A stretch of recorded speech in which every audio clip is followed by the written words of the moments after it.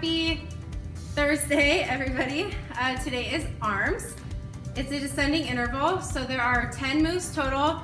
You're gonna do each move a total of 4 times because you'll go 50 seconds, 40 seconds, 30 seconds, 20 seconds with the 5-second rest in between, and then move on to the next one, okay? The first move is a dumbbell front raise. So you're here and you're just raising that dumbbell right in front of you, okay?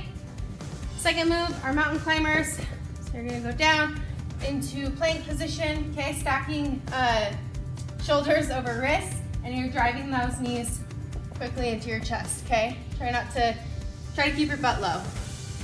Third move is a heavy chest press. So go heavy. You'll go down on your back. You can go into glute bridge if you want, and then you're pressing up towards the ceiling, okay? Fourth move is a bear crawl. Okay, so I think we all know how to do these, but you're here and you're bear crawling. Okay, the key here is to keep knees low to the ground. Fifth move is a rainbow shoulder press. You can go a little heavier here as well. So you're going shoulder to shoulder, here, up to your other shoulder, back, okay? Sixth move is a burpee. I think we know how to do these. All the way down, way up, and jump. Okay, seventh move is an incline push-up.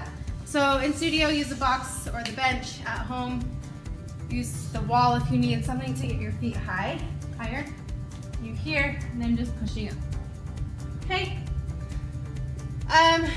Eighth move is a press, single arm alternating press jack. Okay, so it's just like a weighted jack, but you're going here, one arm at a time. Okay. Ninth move is a squat shoulder press.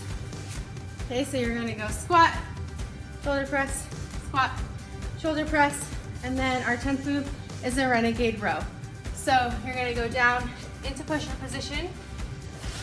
See me there? Down into push-up position. Try to not swivel in your hips here, okay? So tight core, tight glutes, and you're rowing that weight up. Okay?